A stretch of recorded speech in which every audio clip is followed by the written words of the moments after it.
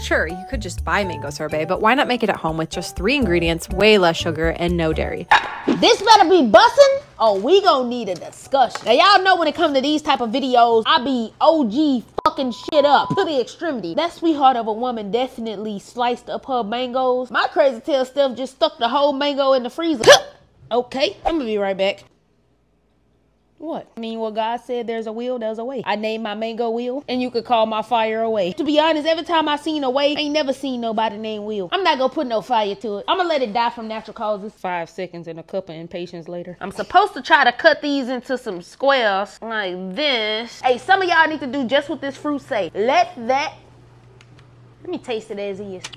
I'm gonna go refreeze this because the last time y'all accused me of not freezing my grapes. When I did. I'm not no liar because I lied before. Don't tell me it ain't froze in the comment section. I'm gonna freeze the comment section. I'm gonna go ahead and put these cubes in my blender. Let me go cut this off. We got too much humming at one time. Acting like an old gospel church. He did say add fresh lime juice, but... And then I'm gonna add agave because I'm too good for honey. I'm always confused. Like, it's not ice to crush, nor is it a shake to shook. What if, I'm gonna just push all of them.